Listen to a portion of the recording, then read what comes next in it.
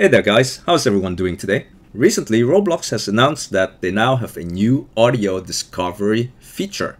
And today I'm going to show you how to find the sound effects, the songs and the music for your Roblox game.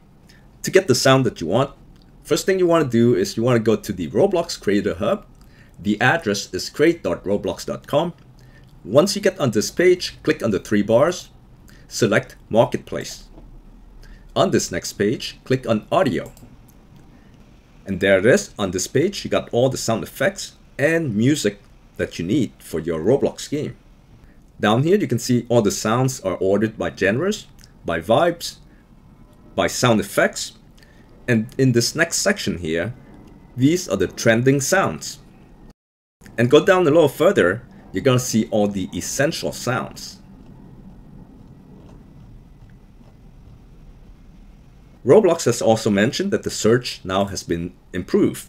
So if you'd like to give it a try, go ahead and stop by and search for some music. So there you have it guys. That's how you find the sound and the music for your Roblox games. Now if you want to know how to put the sound into your game, just stick around and I'm going to show you. So for example, if we're going to come down here and we're going to look for a horror sound, scary sound. How about we take the scary sound? So let's play and hear how it sounds like. Okay, if you like the sound, just click on Get Audio. This item has been added to your inventory. So now we're going to go to Roblox Studio to get that sound. Remember, it is a scary sound. Here I am inside Roblox Studio and you can pick the base plate template.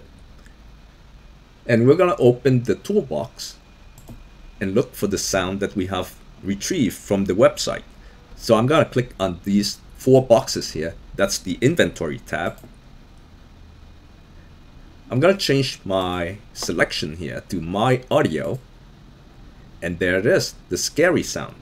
If I want to put it into my game, I'm going to select the workspace here. And then I'm going to click on this sound. It goes inside my workspace. All I need to do now to have this sound play in my game is, with the sound file selected, I'm going to go to the properties window and I'm going to click on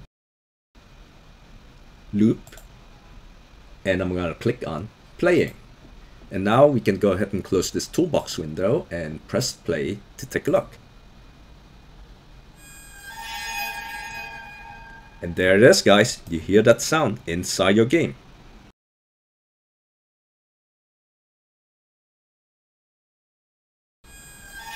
Everyone, thank you for watching and we will see you again in our next tutorial. Take care.